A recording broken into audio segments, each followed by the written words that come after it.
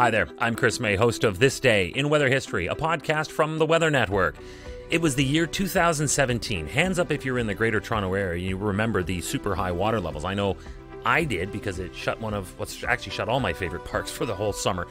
The water levels in Lake Ontario were at the highest they had been in over 100 years when they peaked at just under 76 meters on May 27th. Now, it got started as early as April. We were in the spring. It was an exceptionally warm start to the spring season, so there was a rapid snowmelt, plus heavy rain started to pour down, but that was only part of the problem. I'll get into that in a second.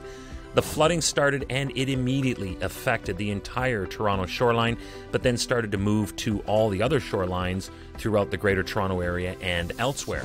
Nobody felt it as badly, however, as the 800 residents of Toronto Island, and it had to be shut down for an entire season. Those 800 people, 30 businesses, 2 schools, just had to learn to live with the exceptionally high water levels.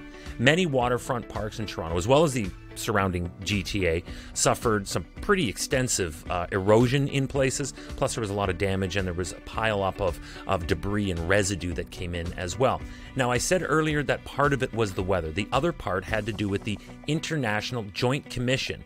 You see, they regulate the outflow from Lake Ontario through to the St. Lawrence River following a prescribed plan called Plan 2014 that balances the water levels from Lake Ontario and the way that it flows out through the St. Lawrence in an effort to minimize flooding and erosion to as many people as possible. That is what got started. That's how it eventually ended peacefully, thankfully, after it started this day in weather history.